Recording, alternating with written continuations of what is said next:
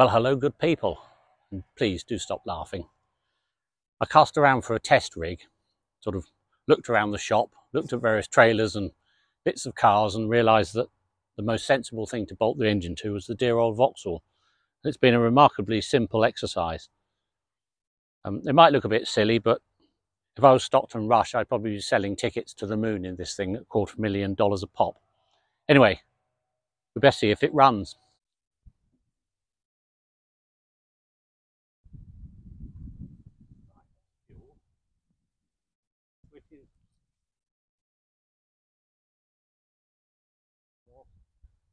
Throttle closed. Let's suck it under a few blades and see what noises it makes.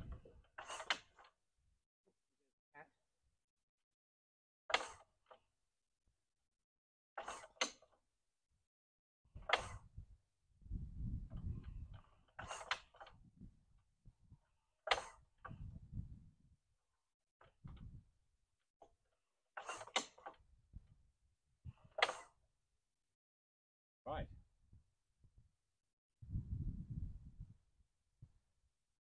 Set. Contact. Spark is retarded. Let's see what happens.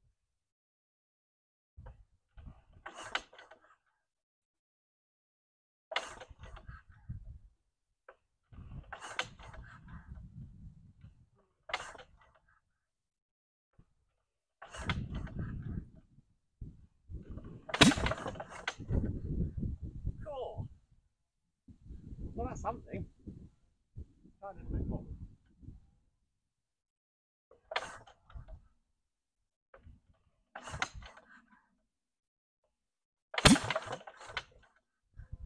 Was it out this cylinder? Yes. See. Right. Excellent. That's the one that it's definitely firing on the impulse on.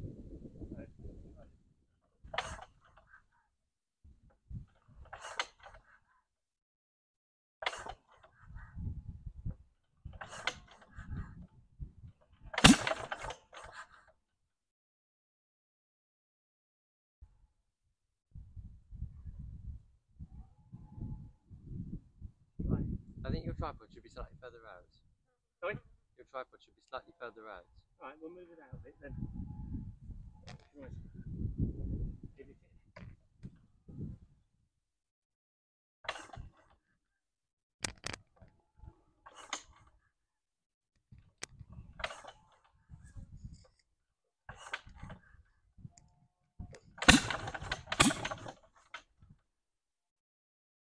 Oh, nearly, but only on one cylinder.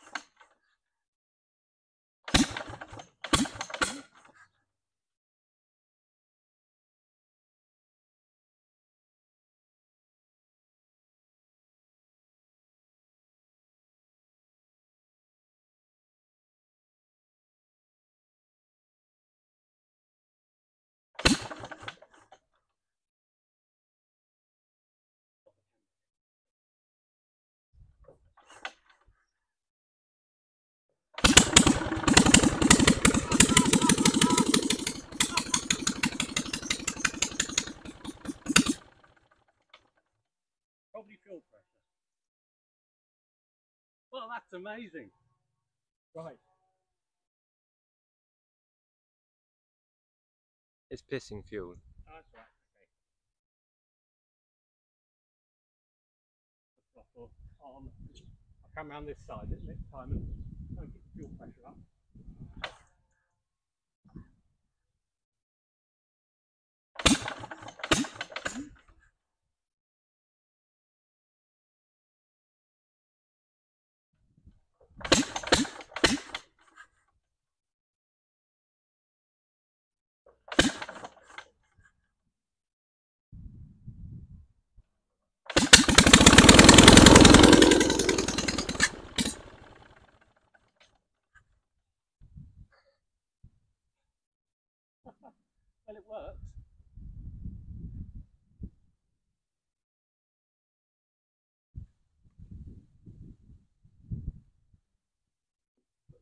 really.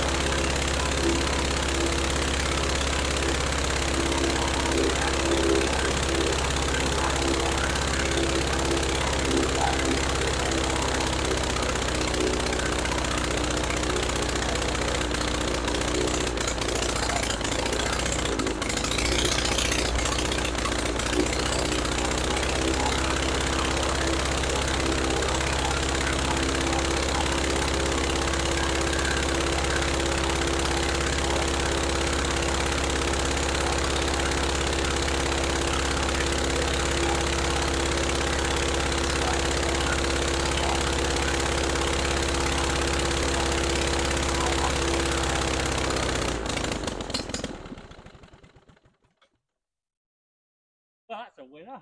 What a brilliant, eh? Tremendous. Look at all the smoke. That was full throttle. I guess a little bit of propellant, a little bit of throttle. Switch on.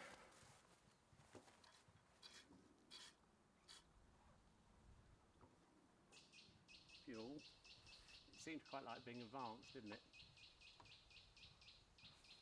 I'll get some advance. Let's see what happens.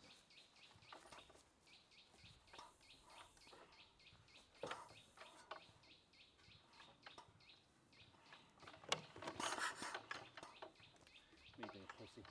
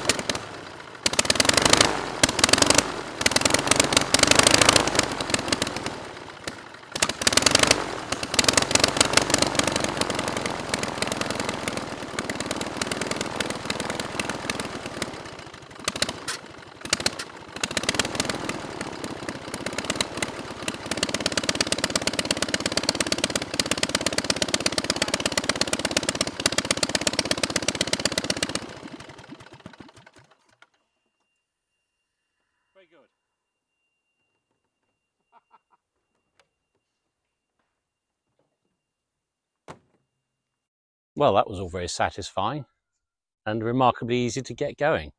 We hadn't had a go before. That was the first go.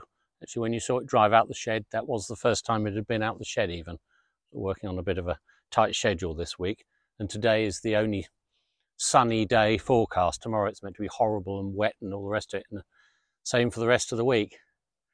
Only one magneto on at the moment. The other magneto doesn't work, so needs to be rewound before it will do anything useful. This whole contrivance was made out of rubbish that was kicking around the workshop. In fact, on that last run, you might have noticed that a piece of plywood down here broke. Doesn't matter, I'll put something thicker on it. The top is actually bolted to the chassis of the car. If I do that, there we are, there's the fuel tank. It's a boat fuel tank a friend of mine gave me, very useful. If I just point the camera, there we are, there's the cross member of the car. I just took the one floorboard up, that's how you get to the brake adjusters, and I put that clamp across. These are old gate hinges that were cut off. They were far too long for another job, but I never throw anything away, so they got arc welded yesterday to a piece of steel bar and bolted to the top mount of the motor. That seems to work very well. Right at the end there, I was adjusting the idle mixture. That's why it was running much slower and probably vibrating a bit more. It doesn't seem to vibrate too badly, even with my homemade propeller. You'll have to excuse the wobble vision, but let's just have a look around for leaks. There was a little bit of oil on the back of the prop earlier. Doesn't seem to be any worse now. That's all right. Of course, the top end I've greased. I haven't put the oil pipes back on it. It would originally have oil feeds into here, but I replaced them with grease nipples. You can see where the other mag should be. No, it's looking all around the gaskets here, around the oil pump and everything. It's remarkably oil tight, much more oil tight than the Jap. But I think that's probably because I'm getting much better at making gaskets and been quite fussy about the fit of everything. Anyway, I think that's about it for today. I'm actually going to go down to the airstrip now and get the Aronca out, due to it being the one nice day. So, as always, thanks for watching. Do like, comment, subscribe. Tell me I'm an idiot. Nothing I don't already know. Bye-bye.